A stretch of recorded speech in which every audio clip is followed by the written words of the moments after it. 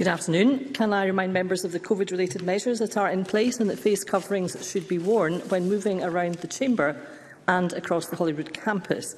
The next item of business is Education Skills Portfolio Questions.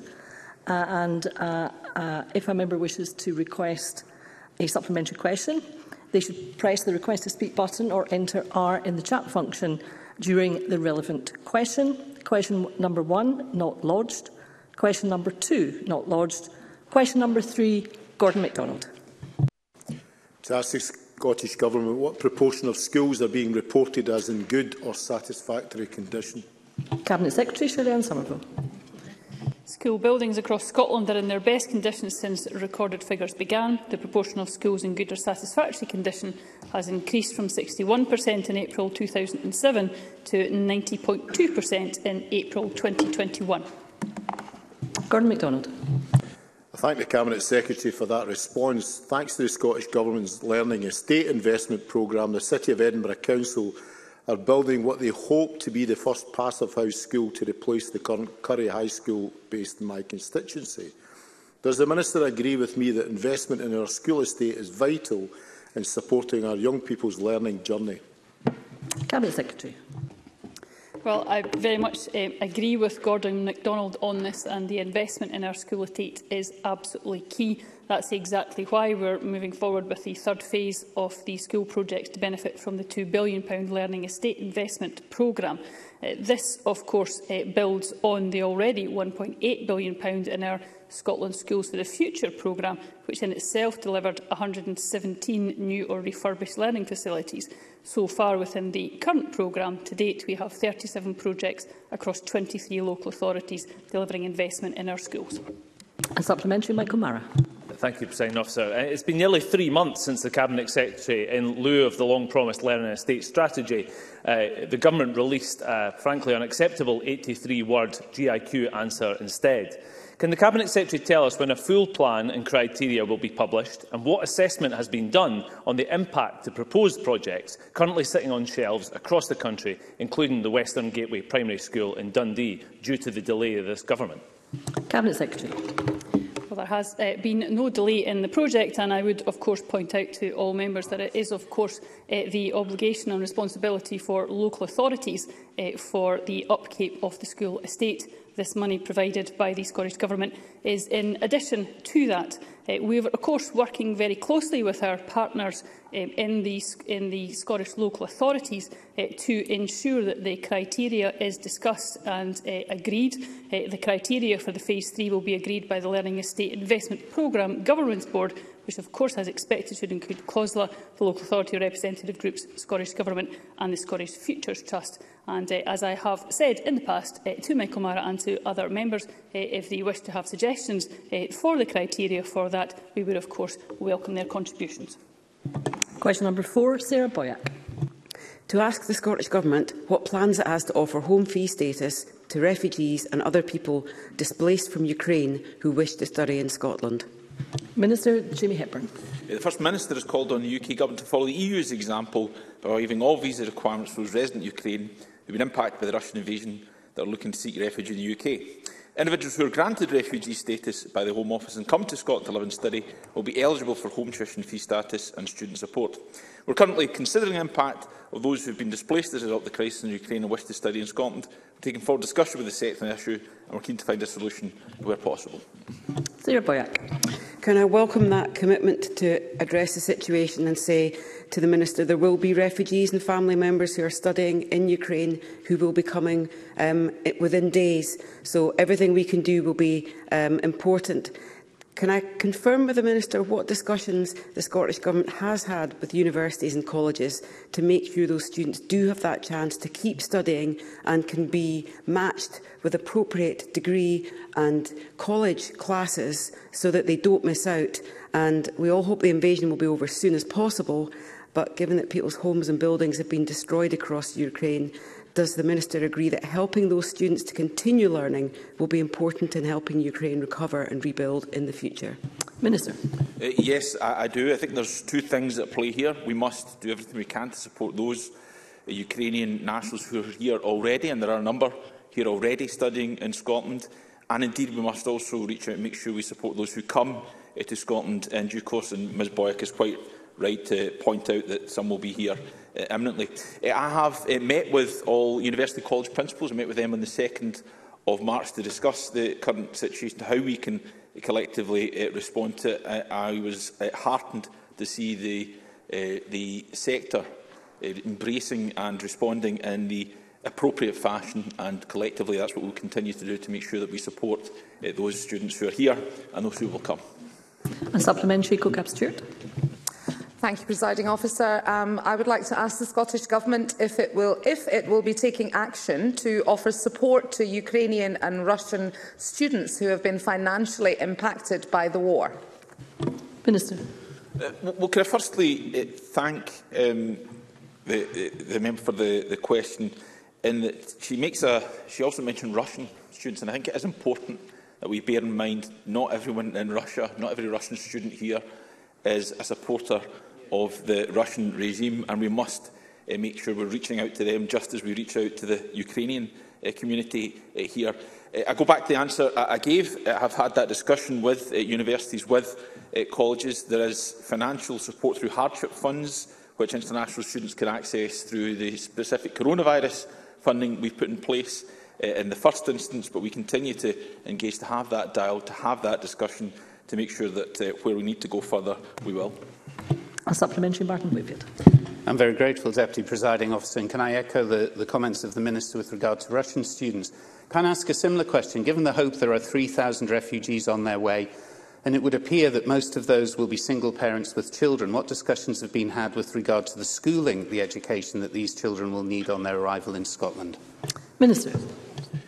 Well, I know that there's been concerted discussion with COSLA in relation to that. Of course, Cabinet Secretary is leading on that rather than myself, so I don't have the full detail of those discussions, but I'm sure if the member wants to write to us, we'll be able to give him more details. Question number 5, Richard Leonard. Deputy Presiding Officer, to ask the Scottish Government when it last met Scotland's university principals. Minister. Well, as mentioned a moment ago, along with officials, most recently I met Scotland's university principals on the 2nd of March to discuss the Ukraine crisis, its impact on the sector and how students and staff are being supported. Richard Leonard. Can I thank the Minister for his response? When the Minister talks to university principals, does he raise with them the university's pension dispute?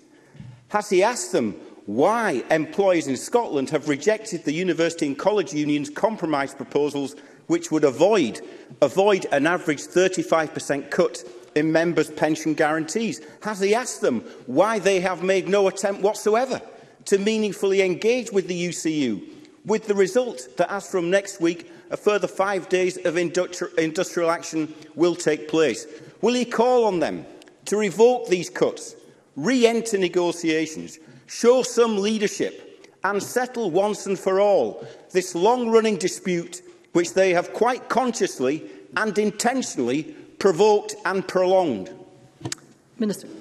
Well, the member with some rhetorical flourish asked me if I engage with the sector on these matters. It may come as no surprise to him that, yes, indeed, I do engage with the sector on these matters. This has been an issue that I have discussed with both the employers and unions alike. My clear expectation is that there should be dialogue, there should be meaningful dialogue. It should take place on the basis of the principles of the fair work approach we take. It is for the universities and the unions to resolve this. I want to see minimal impact on students and staff alike, and my sincere desire is that the parties engage in meaningful, proper dialogue and resolve the matter. Question number 6, Katie Clark, who's joining us remotely. To ask the Scottish Government what action it is taking to ensure that all apprentices are paid the real living wage. Minister.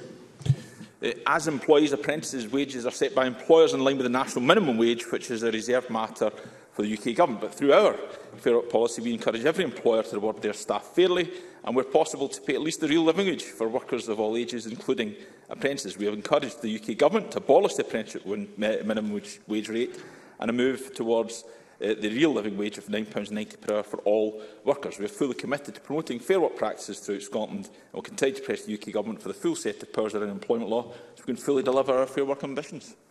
Katie Clark. As the Minister knows, the national minimum wage for apprenticeships is only £4.30 per hour if the apprentice is 19 or under, or in the first year of their apprenticeship. Does the Scottish Government agree with this? And if not, will it make paying the full living wage a condition for employer support? And can it confirm that all apprenticeships in the public sector are paid the living wage? Minister.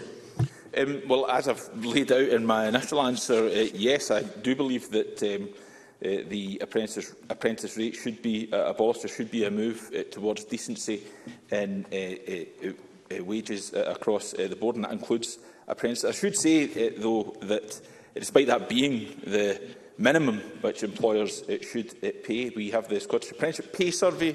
The last one was undertaken in 2018, and the median levels at that stage were considerably above the minimum, the statutory minimum. So we do see employers not paying quite that level and paying above the minimum rate. Of course, if we had a responsibility for these matters here in the Scottish Parliament, we could take the position that we would legislate for the changes that we seek to embed in relation to the living wage more generally, and that's something we'll continue to push for. A supplementary, Beatrice Wishart. Thank you, Deputy Presiding Officer. Apprentice minimum wages are not sufficient to enable apprentices to rent privately, yet in rural, remote and island areas such as Shetland, the logistics of daily commuting is not always an option. What steps can the Scottish Government take to ensure adequate provision of affordable accommodation for apprentices, similar perhaps to student accommodation, near to their place of work? Minister. Well, I understand the analogy between students. Of course, it's not entirely analogous in that those who are apprentices are employees and will not have quite the same living circumstances as students might in terms of living in student accommodation. We, of course, will take any suggestion that is earnestly made on board, and I'm happy to consider that. But the real task for us, of course, is to get on with our extensive programme of social house building, which will benefit Ms Wishart's constituency just as well everyone in this Chamber's constituency. And supplementary, Bob Doris.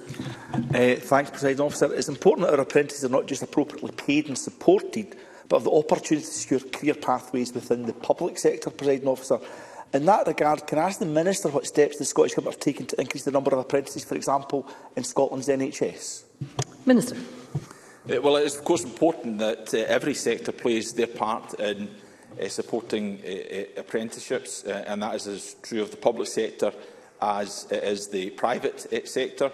The National Health Service is a very active employer of apprentices. I'm very pleased to say they use the various frameworks across foundation apprenticeships, modern apprenticeships and graduate apprenticeships. Skills Development Scotland engages with NHS boards regularly, and indeed during Scottish Apprenticeship Week last week, the First Minister launched a new £3.4 million Scottish Government recruitment programme, which will see 150 apprentice pharmacy technicians trained and recruited across Scotland this year. So the NHS is certainly playing its part. Question number 7, Jackie Bailey. To ask the Scottish Government what its position is on whether the model to reduce the number of head teachers that is reportedly being proposed by Argyll and Bute Council will improve educational attainment. Cabinet Secretary. I firmly believe that teachers and effective school leaders are the most important factors in improving children's outcomes in our schools and key to ensuring excellence and equity for all. Jackie Bailey is aware the recruitment and deployment of head teachers is a matter for individual councils based on local needs and circumstances. It wouldn't be appropriate for the Scottish Government to interfere in the school management decisions made by Argyll and Bute Council. Irrespective of management structures, I would expect head teachers to be supported by their local authority to work in consultation with parents and young people to achieve the very best outcomes for their learners. Jackie Bailey. Educational attainment is a matter for the Scottish Government, and the truth is that parents in Argyll and Bute are opposed to these plans. Teachers in Argyll and Bute are opposed to these plans. And the proposal, frankly, is not evidence-based, because there is no evidence that reducing the number of head teachers will improve educational attainment. This is fundamentally about cuts to education. So can I ask, what discussions have the Scottish Government had with Argyll and Bute Council about these plans? And does the Scottish Government support this model, which simply cuts the number of head teachers and does nothing to improve attainment that they are responsible for. Cabinet Secretary. Well, as Jackie Bailey does say in her question there, the Council is currently consulting on these proposals, and I do appreciate there is very, very strongly held views by parents, by young people themselves, and by teachers and head teachers in the local authority. And of course, I would encourage them to take part in the consultation process, and of course then for the local authority to pay very close attention to their responses. I would very much say that leadership is recognised as one of the most important aspects in the success of any school. Leaders at all levels have to be empowered, and those who empower others as part of that can take ownership for the learning within a school, and then we have a very, very strong track record of ensuring the highest quality of learning and teaching. That's what the Scottish Government would wish to see, and I'm sure that's shared by all councils right across Scotland. And I have a number of supplementaries, and I intend to take them all. First, Graeme Simpson. Thank you very much. Well, as the Cabinet Secretary will be aware, it's SNP cuts that have led to councils considering the shared leadership model. And in Labour-run North Lanarkshire, they're looking at shared leadership for schools in the Christton area. Does the Cabinet Secretary share the concerns of parents in the Christton area that this could lead to a drop in the quality of education? Cabinet Secretary. Well, of course, this Scottish Government has been determined and has delivered a fair funding settlement for local government in the exceptional difficult circumstances that we have with cuts to our budget coming from the members' UK Government. But within that, I have recognised the concerns also that have happened in North Lanarkshire that have been brought to my attention by Fulton McGregor recently, and again appreciate the concerns that are being raised very much by the young people, by the parents and the staff in that area. Consultation is absolutely key to this, as is a genuine understanding that the local authority must have about the strength of opinion on these issues. And of course, this is then a matter for the local authority to carry out the recruitment and retention of the school teachers, including head teachers in their area. A supplementary, Willie Reddy. A bit surprised that the Education Secretary doesn't seem to be that bothered that we're creating superheads all over the country. I reported last month that it's happening in the East Nuka Fife, with 9 schools with 1 superhead that locals are very opposed to. In addition to the national cuts, there is clearly a shortage of head teachers as well. A report from 2009 by the Government warned that there was going to be a shortage of head teachers, but the Government doesn't seem to have done anything about it. Why is she so laid back, and why hasn't she got a plan for increasing the number of head teachers? Cabinet Secretary. Well, as I pointed out to Mr Rennie the last time we had this discussion in the Chamber, and I will point out again, the Scottish Government does hold very, very dearly to the evidence that we have that effective leadership within our schools is very key to the highest possible standards within our education sector. It is for local authorities, of course, to make decisions about what that leadership looks like in consultation with parents within the local areas. I do appreciate there is concern over a number of local authorities' areas around the decisions that local authorities are taking on this, and I am paying very close attention to that, particularly given the importance that we place on leadership within our schools. I would point out to Mr Rennie, in addition, that we of course have the Head Teacher Recruitment Working Group, which met on the 28th of January and is currently discussing these issues to ensure that if any further progress needs to be taken, then it will be. Thank you. And before I call the next MSP who wishes to ask a supplementary, could I just ask members please to show a bit of courtesy and respect? If questions are asked, please listen to the answers, and I think the members know who I'm talking about. Supplementary, Michael Mara. Thank you, Presiding Officer. I mean, the Cabinet Secretary says she's paying very close attention to the issue. I think the Chamber, but more importantly parents and pupils across the country, would like to hear directly from the Cabinet Secretary whether she thinks it's important that schools have a single leader, a head teacher, that can build the learning environment for the people in that school and be leaders in that community. This is something we're seeing across the country. Just vague expressions of that it might be important aren't enough. What's her personal position, the Cabinet Secretary's personal position, Presiding Officer? Does she think that it's the right thing that we have individual head teachers in our schools? Cabinet Secretary.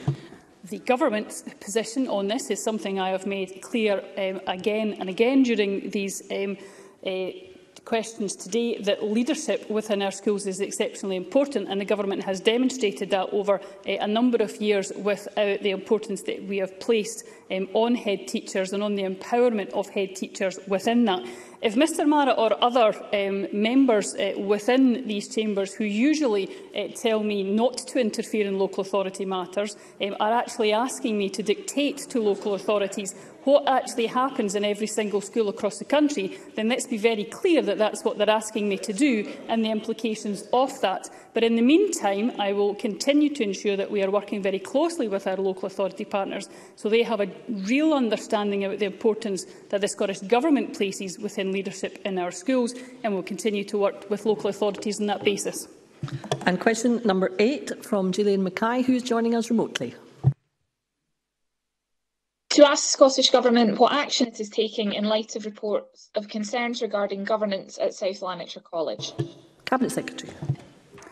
The Scottish Funding Council is responsible for investigating any potential issues around college governance. Following an independent review of governance at South Lanarkshire College, the SFC continue to work closely with the regional strategic body to ensure arrangements are in place to secure good governance, sound leadership and positive outcomes for students. Minister's paramount interest is safeguarding the quality of learning at South Lanarkshire College, and the high standards of governance are crucial to ensuring this. The Scottish Funding Council will continue to provide updates to the Scottish Government as required. Gillian Mackay. A number of colleges still haven't implemented the nationally agreed dispute resolution process. What steps is the Scottish Government taking to ensure every college implements? I think we'll try to see if we can get Ms Mackay back. Not looking too promising. If we give us a few seconds to see if anything is likely to happen or not. I don't know if I don't know if the Cabinet Secretary got enough to really make a stab at it. I think what we'll have to do is ask Ms Mackay if perhaps she could write to the Cabinet Secretary with her supplementary, and the Cabinet Secretary could then answer that, and I apologise to Ms Mackay and to the Chamber. So that concludes portfolio questions, and there will be a very short pause before we move on to the next item of business.